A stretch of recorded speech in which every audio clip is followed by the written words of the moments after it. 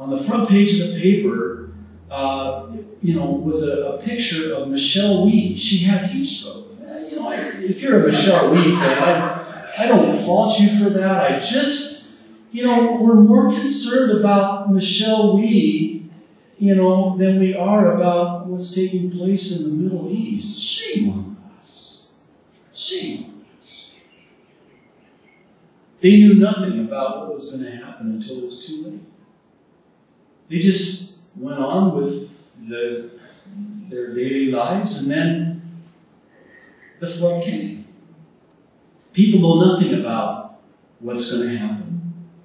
And they you see, the world in Noah's day had never seen rain. And in our day, when you talk about the coming of the Lord, people scoff and they ridicule and they mock. And it's just business as usual, but it's coming. Instead of a flood destroying the world, the fire is going to destroy this world. In the days of Noah, right before the destruction of the flood, there was a man by the name of Enoch. It says in Genesis 5:24 that Enoch walked with the Lord and then was no more. He was raptured. He was caught up. He was taken away. Now there is in Bible study this thing called typology, where there's a picture in the Scripture that points to, as a sign, a destination. And that's what really all the feasts were for the nation Israel. They all pointed to the person of Jesus Christ and his first and second coming. And even the rapture is in typology with the Feast of Trumpets. And if you look at it, maybe we will, Lord willing, look at these feasts of Israel and how they tell a prophetic picture, and how the rapture is, before the tribulation. Well, Enoch is a picture of the church. And right before the flood, he was raptured and taken away, but Noah and his family, a picture of the Jewish nation, went into this tribulation known as the flood, and they made it through it. And that is exactly how it's going to be for us. People say, well, Noah and his family went through the flood, so the church is going to go through the tribulation. No.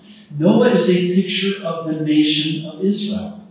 And his family survived the flood and are saved by the ark, which is their salvation, in the flood. And they make it through to the end of the flood, and they enter a new earth, just as the Jews will survive the tribulation, and after the judgment will enter into the new heaven and the new earth.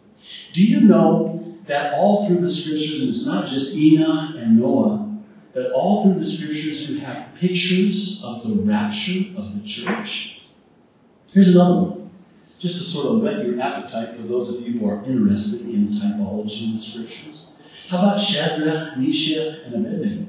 They go through the 7 times hotter fiery furnace. And they find the Lord in the fire, in the furnace, in the 7-year tribulation furnace. Where's Daniel? Conspicuously absent. Church, Daniel is a picture of the church. And Shadrach, Meshach, and Abednego are a picture as Jewish Hebrew slaves, a picture in typology of the Jews. They go through the tribulation. Why? Because the purpose of the tribulation for the Son came.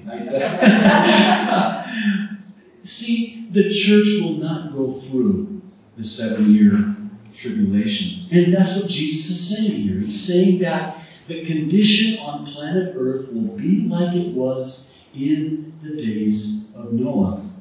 And I submit to you, as I look about the world around me, I come to the conclusion, unmistakably, that we are living in a day that resembles the day of Noah. Well, our personal application is found really in the remaining verses, 42 through 44. Whenever you see a therefore in Scripture, you can know what it's there for.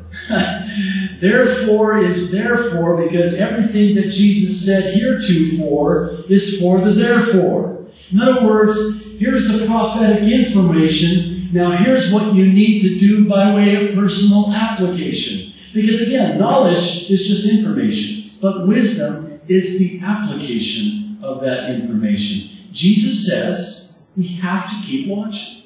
In verse 42, he says that we need to keep watching because we don't know the day or the hour of the rapture of the church. We do know the day of the second coming. Every eye will see him. He will not come as a thief in the night and catch people off guard. The second coming of Jesus Christ is an event that everyone will know and everyone will see. Make no mistake about that. Different with the rapture. In verse 43, he illustrates this by comparing it to one not knowing at what time a thief would come. If he's watching, he won't be caught off guard. But you have to keep watching.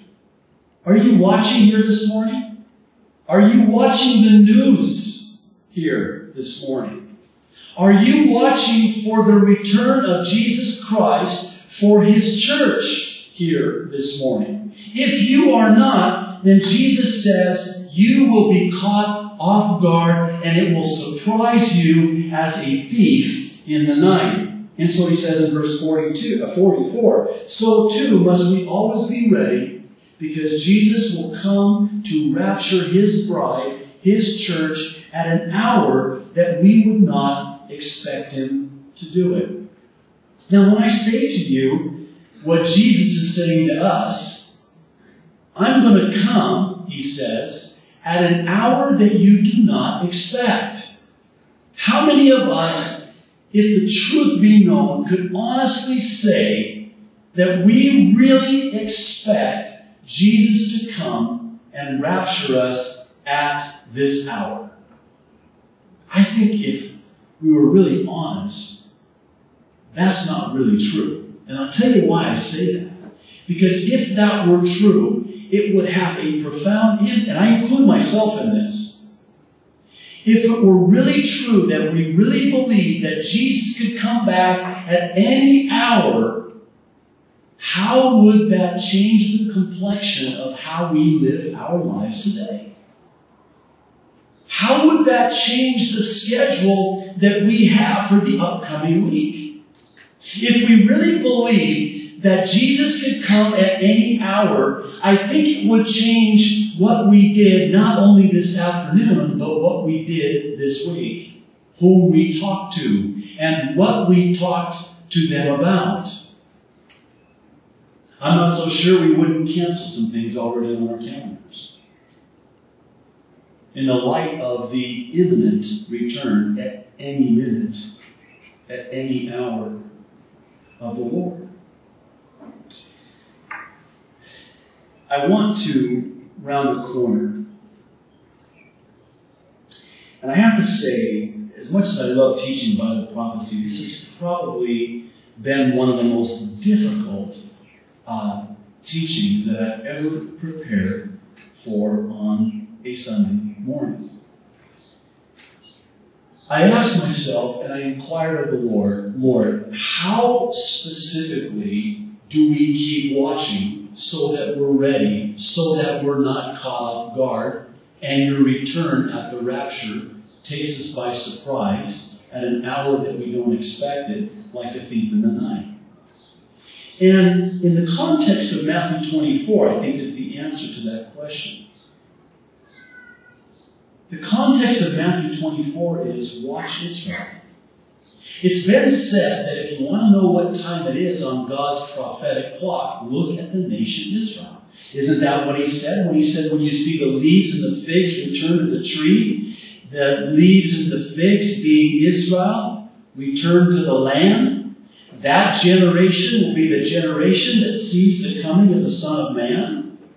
In other words, he's qualifying it. He's putting a timeline, if you will, and even though we don't know the day or the hour, we can know that it's soon.